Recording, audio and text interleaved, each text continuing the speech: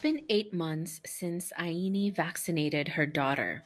Prior to the COVID-19 pandemic, routine immunization was mandatory in her household.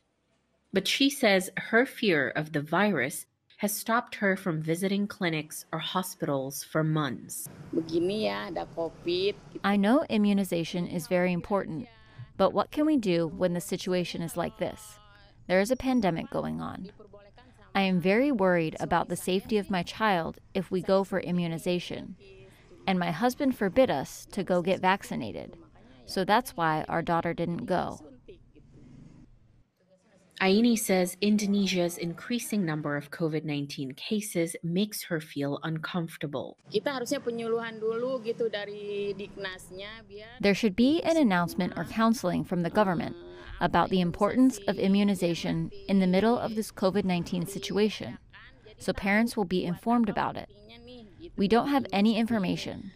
Schools just give us forms to sign for immunization, so I'm very worried about that. Almost 1/3 of Indonesian parents are worried about taking their children for immunizations during the pandemic.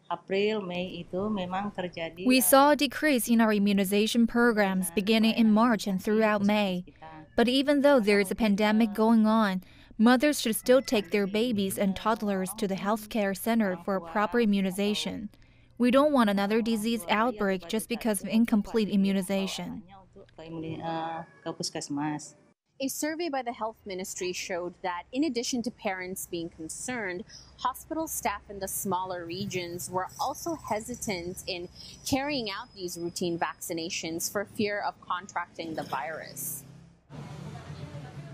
But the challenges go beyond fear as well. Many government hospitals in small villages were forced to shut because of logistical and funding issues. The local government hospitals are the lifeline for residents in villages, especially for children. Right now, the health ministry is providing as much help as we can to prevent the spread of other diseases. We have a campaign that encourages residents to communicate openly with us, and we continue to prioritize educating our citizens on the health protocols. Those measures are important because a government survey earlier in the year found that Indonesian children were more vulnerable to catching COVID-19, resulting in serious complications and even death. Sulkina Aluwalia, CGTN, Jakarta.